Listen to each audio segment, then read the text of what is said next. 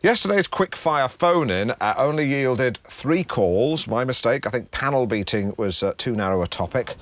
So today we're going to open it out with the question, what is the best thing? What's the best thing of all? So far we've got Sky Plus, a cup of Brazil nuts, that was amusing, livestock, valid, and wet wipes. That was a fascinating call from an elderly lady in Hempton. Let's have some more. Line 2. The first smile of a newborn. Ah, who could not like that? Who could not like that, though? Herod. Yes, Herod. That's right. He was a baby killer. He enjoyed... Yes, he killed lots of babies. He did. We don't like him. Line 4, Sean. Oh, it's got to be your radio show, Alan. Oh, yeah, I have no need to... You've saved me a lot of money on toilet paper now because you've already done the job for me, as it were. You're arse licker. Yeah, all right. Well, obviously that's the implication, you know. Line 6, Stuart. It's sliced bread. What about sliced bread? Sliced bread, it's the best thing, isn't it? That's what people say. They say it's the best thing. Yeah, but sliced bread is. Well, that's a phrase, but it's not actually the best thing, is it? Can I have a T-shirt? No, of course you can't. That's just a turn of phrase. Yeah, but it's the best thing, isn't it? Because it's what people say. They say the best thing. I know they say that. I'm familiar with the phrase, but it's just a turn. It's not literally true. Then why do people say it? Of course because it's true. It's not. Sliced bread is the best thing. It's the best thing. It's sliced bread. If you keep saying it, Stuart, it's not going to make it any more true. We all know the phrase, mate. We all know the phrase. It's just an idiom. You're an idiot. No, an idiom, not an idiot. You're an idiot. No. You're an idiot for not knowing what idiom is. It's clearly confused you because you think I just substituted the T with an M. You stupid gim. Or you momal mwam. What you got? Maybe that. You're a compleem cunm. Well, I think you're a prick. Right, get rid of him. Sorry about that. I should have knocked him off more quickly. I wasn't quick enough. I apologise. And a dick. Shit. Right. Right, well, he's gone now, but I'll continue to speak my mind about him. Stuart, I've got to say, I think the Clifton Suspension Bridge was built for people like you. The fact that you can drive cars across it is a bonus, so do the decent thing. And leave the keys in your car so someone can shift it afterwards. And please don't call in saying I'm encouraging people to kill themselves. Again? Yeah. I'm suggesting that one person throw himself off Clifton Suspension Bridge because he is, and hopefully soon to be was, a very unpleasant individual. A bit like Jamiroquai. We are so, with several O's, excited to be here with fashionista extraordinaire Tommy Chaucer. Tommy.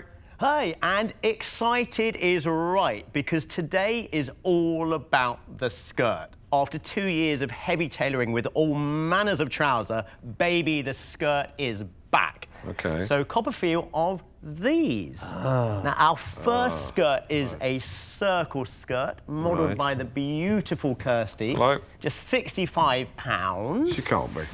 Oh, you mean the price? And it's a skirt that's an expression of joy. It's summertime, it's good times, it's light, it's airy, and it's fun. It's a happy skirt, yes, isn't it? Yeah. It's very elated. It's over the moon. It is. It's chuffed to bits. Can't wipe the smile off its face. It's billowy. Like a windsock. Like a windsock. Or like a tent. Yes. A marquee. Wedding marquee, like maybe. a big wedding marquee that's not been moored properly. That's right. And you can see exactly what the skirt does for Kirsty's posture, the way she walks, the way she holds herself. And wow, Kirsty owns it. Really? Oh, well, thank you for bringing it in, Kirsty. I mean, she makes it work for her. Oh, totally, yeah. I mean, Simon. Yes. Say something. It's got a beautiful silhouette. Yes, I mean, it is a great shape. It really is. I would also add that it's comfortable, modest, and good for Sunday best. Useless. And it's got 2 poppers, so you can adjust it if you do change in size or once a month, possibly. Because when a woman enters the menstrual stage of a feminine cycle, she will swell around the tummy. So let's bring out our next gorgeous girl, Julia. Julia! Now, this is a Dirndl skirt. Now, this I love. It's shaped like a bell, concentrated around the waist, around the hips, and this one is very on trend. It is like a stripy bell with her legs as the hammer. feel the fabric, Simon, then talk about it. Really? Yeah. Yeah. Have a feel. Feel the fabric. Oh. Yeah. Decent. Yeah? Exactly. And it's Decent bit of skirt. So, no, sorry, I take that back. Well, it's saying Dolce Vita, Roman holiday. It is, it's saying... Molto bene! Molto bene! Molto bene! Molto bene! Not that loud, but, you know...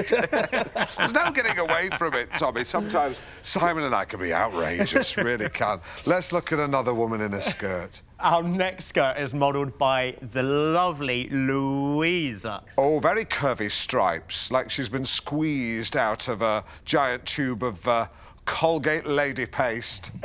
And we've paired the skirt with daring red shoes that really draw the eye. And it says, I'm on the town, it says, I mean business. It says, I'm comfortable, but I'm nobody's fool. Yeah, it's saying, I'm a whirling dervish. Yes, I like to go to the office, but sometimes I like to sit on a park bench with Ryvita and Philadelphia looking sad. But it's also saying, I'm happy, I like to leap in the air and sing, whoa, body form. That's, yeah. It never bloody shuts up, this yeah, skirt. well, it is a stripy chatterbox. It is. Skirt. It's a magnificent skirt. Tommy, join me at the lady. I think this look works for Julia, but I can also see her perhaps with her hair up. Totally. Excuse like me, my this. darling. Thank you, darling. Maybe a shocking pink clutch bag, sleeves pushed up, LA Law style. Totally. Hair up, daytime casual, hair down, one word, accessorise. Wrist, neck, ears. Head, shoulders, knees and toes. No. Nails, lots of colour, accessories where you can really let your hair down. Yeah, although I've just told you to put it up to me. She's smiling. Earrings, maybe a couple of big hoops. Just toss your head back and shake it around, let them clank against your neck. Thanks, Louisa. Thanks, sweetheart. That was sensational. Let me say bang. Let me say oh. Let me say shy. Fuck. Put it all together, what have you got? What's that? What do you call a Scandinavian cartoon season on Channel fucking 4? Heartbeat with Nick Berry. EastEnders when Nick Berry was on it. And the charts up in here, every loser wins by, wait for it, Nick fucking Berry. Oh, fucking hell.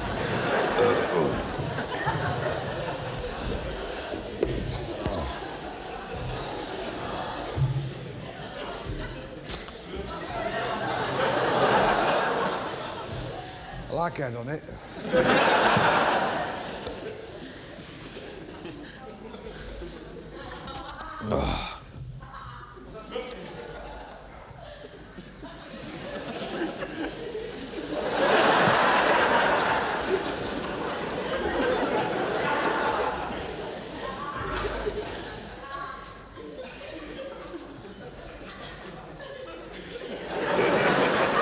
What are you fucking looking at? You're fucking looking at. Hey, do you know what I'm fucking sick and tired of? People coming up to me saying, Paul, you're a sexist. I'm not a sexist, I'm a radical feminist. I think you've got to be these days if you want to get your end away. So fuck it, I'm a feminist, you know. I know, it's not how women are on the outside. I know, it's how they are on the inside, man. It's how they are as a human being. You know, and if they've got big tits, that's a bonus. Hey, do you know I love Samantha Fox? She's fucking lovely, isn't she? Oh, I've got this, like, fantasy, right, where I've got, like, Samantha Fox and Linda Lusardi in front of me, and they're both naked. And I've got to choose between them. And it's a fucking nightmare, I can't do it. In the end, I just have to toss. I'll probably come down on the side of Samantha Fox. She's lovely, isn't she? So curvy, isn't she? Oh, not much upstairs, you know, but then who wants to shag Bamba Gascoigne? Not even Mrs. fucking Gascoigne. Do you know, before I come out tonight, I went to Chippy, right, get a bit of nose bag. Right, I'm stood at the back of the queue. There's a fucking student at the front of the fucking queue, right, writing a fucking cheque for a bag of chips. A fucking cheque, a fucking bag Fucking hell. I went up to him, I said, bag of chips? No, no. No, I said, sack of cack. Fancy the change, you know. I said, are you a student? He said, you might say I'm studying at the University of Life. I said, that'll do for me, outside. He said, no, he said, I'm a pacifist. He said, I'm non-violent pacifist. I said, where I come from, that's fighting talk. He said, no, he said, you can strike me, but I will not raise my arm against my fellow man. I thought, bleeding hell, it's Christmas.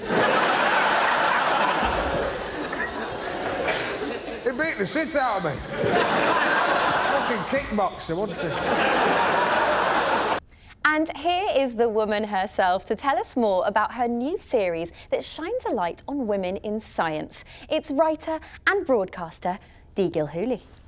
Just to clarify, by the way, some viewers may mistakenly think that your second name is Hooley and your first name is Deagle. In actual fact, your second name is Gilhooly, your first name is Dee. That's a full name, not an initial. Yeah. Welcome.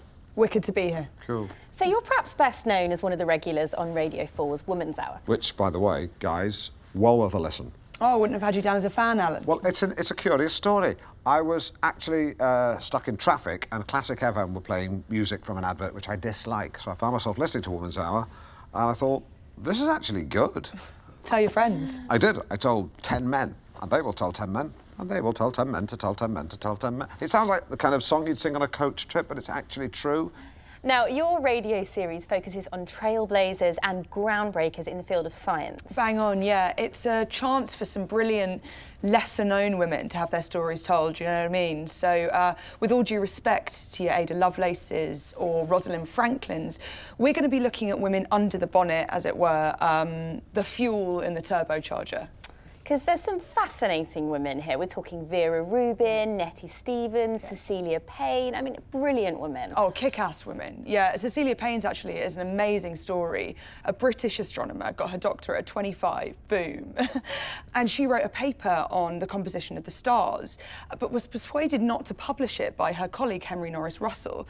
Years later, her findings were published and credited to, you've guessed it, Henry Norris Russell? Bingo. You still with us, Alan? Yeah. So I'm sorry to... Actually, it makes me physically sick to say this, but I was miles away. Which shows this is a real problem within men, isn't it? What I will say, the purposes of clarification, is you don't put fuel in a turbocharger. It's a small turbine housed within the exhaust that utilises excess gases, loops them back round, increases power output. So small capacity engine, big hike in power, very efficient. That was told to me by an engineer in oily overalls called Karen. Woman. Fair play. Yeah. Well, because women in jobs like that have to put up with their fair share of jeering, you know, even now in 2018, and they just have to accept it. If I can just speak as a male, I'm sorry, I have sinned. I've stood on the pavement with other men and slow hand clapped as I watched a woman try to parallel park. And that's wrong. And I think if I saw the same thing happen today, I would just, you know, shout out instructions. Or just leave her alone. Yeah, I'd shout out instructions or just leave her alone. I'd ask her which she prefers. Or just leave her alone. Or just leave her alone. Yeah. These issues need to be aired by women. We're still seeing powerful men harassing women when all they want to do is do their jobs and be left alone. Amen. Hey, women. I mean, I feel you. I feel you. I don't mean I feel you. I wouldn't do that unless I was your doctor or your boyfriend. But I totally identify with what you're saying. Well, I think the Me Too's a woman thing, yeah, really, exactly. isn't it? I mean, I'm not sure it's that helpful for a man to presume to know what that's like, to be honest, but anyway. Of course it is. Yes. You know, if men actually listened to what women were saying on harassment, then they'd shut up and listen, but they don't. You know, so we're still seeing the same things time... I've been sexually harassed. I'm sorry, I wasn't aware. It's not quite the same thing that women have been through, but it is a bit.